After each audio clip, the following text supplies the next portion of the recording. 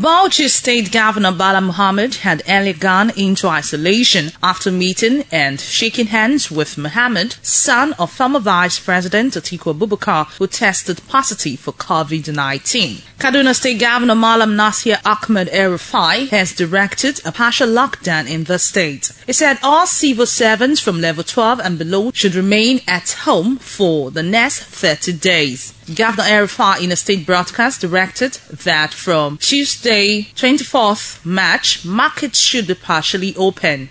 The state government has decided to move from advice to actual enforcement of its restrictions on large gatherings, especially in churches and mosques. Meanwhile, Rivers State Governor Nyesom Wike has announced partial lockdown of Rivers State. He also suspended operations of nightclubs, cinemas, and public parks as part of measures to prevent the coronavirus pandemic. He insisted that his government was committed to protecting the residents. Governor Wike in a state broadcast directed religious groups to temporarily stop all forms of open worship and ordered the suspension of public burials and weddings. Nightclubs and public cinemas in the state are to remain closed.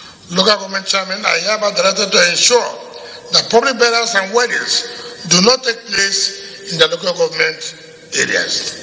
Zamfara State Government has also shut down all government offices, ministries, and agencies across the state. Reports say the Zamfara State Governor Bala Mohammed has been indoors since he came back to the state last Thursday from a foreign trip after staying for a while in Abuja. Lagos State Governor Babajide Sanwo-Olu has announced more measures to curtail the spread of coronavirus in the state, which has seen an increase in cases from 19 to 29. In his latest address, the governor announced the closure of all markets, shops, and malls for 7 days, a measure that will begin on Thursday, excluding those selling essential products. He revealed that all magistrates and high courts would be shut down and wants private sector to encourage their staff to work from home and asked banks to utilize their online platform for activities. All markets and stores, except markets that are selling food items,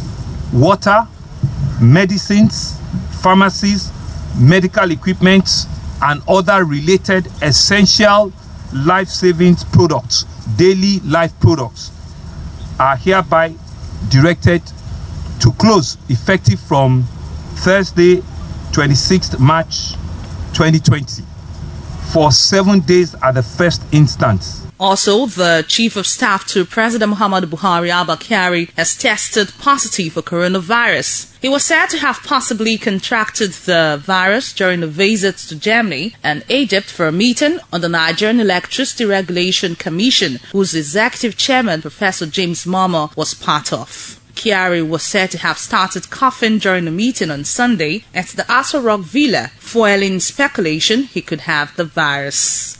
Sharon Ajayi reporting.